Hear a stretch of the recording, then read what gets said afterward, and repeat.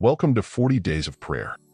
Praying for Deliverance, Mark 9:14, 29, Week 2, Day 7. Have you ever found yourself in a situation where you felt powerless to make something happen yet were unsure of the reason why? Today, in our passage of Scripture, we find the disciples confused. They had been following Jesus for some time and had seen God use them to set people free.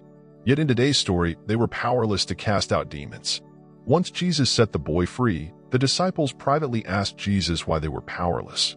He tells them, "This kind can come out only by prayer," Mark 9:29. Jesus is making a connection between our spiritual authority and prayer. He is telling his disciples that a consistent life of prayer is necessary. Did you notice that Jesus didn't stop and pray before he cast out the demon? But he did pray consistently. His life was marked by prayer. Over and over in Scripture we read of Jesus going away to pray. The prayer that Jesus is talking about is not when you find yourself in a position of need, but before you have the need.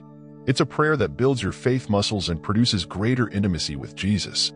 Remember that our positional authority comes from our position as children of God who are seated with Christ in the heavenly realm, but our practical authority comes through prayer.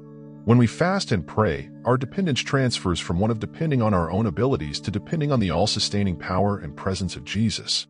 Reflection Prayer. Jesus, we come to you desperate to know you and to become more like you. Would you teach us how to live a life of consistent prayer?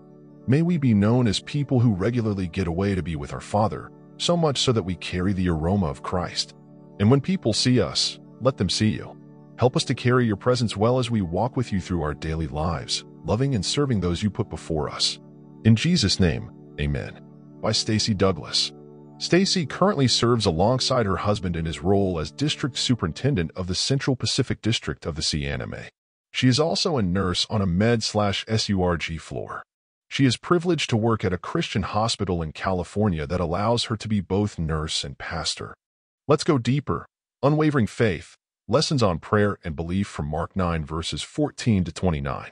1. Introduction.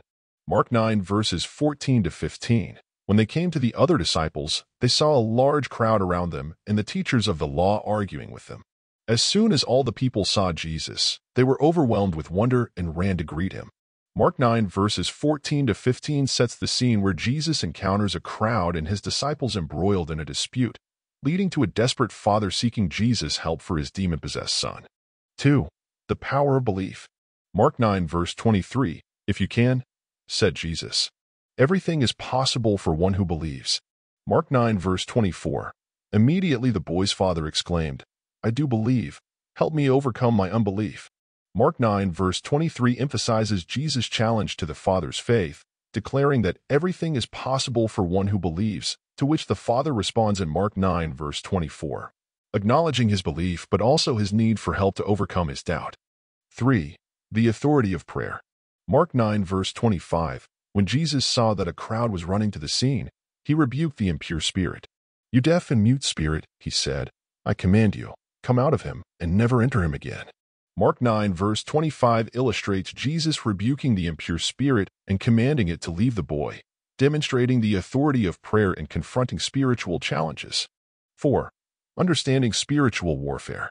Mark 9:28, "After Jesus had gone indoors, his disciples asked him privately, 'Why couldn't we drive it out?'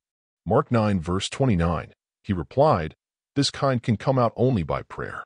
Mark 9:28-29 reveals the disciples' confusion about their inability to cast out the demon, to which Jesus responds that this kind can come out only by prayer, highlighting the necessity of prayer in spiritual warfare.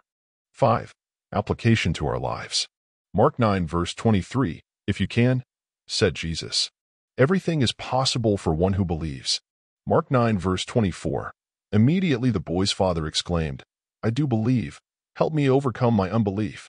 Mark 9:23-24 reiterates Jesus' emphasis on belief, encouraging us to deepen our faith and trust in him, acknowledging our doubts while seeking his help to overcome them. In Mark 9:14-29, the narrative of Jesus healing a demon-possessed boy underscores the power of unwavering belief, the authority of prayer in confronting spiritual challenges, and the necessity of overcoming doubt through reliance on Jesus, ultimately illustrating the transformative impact of faith and prayer in the face of adversity.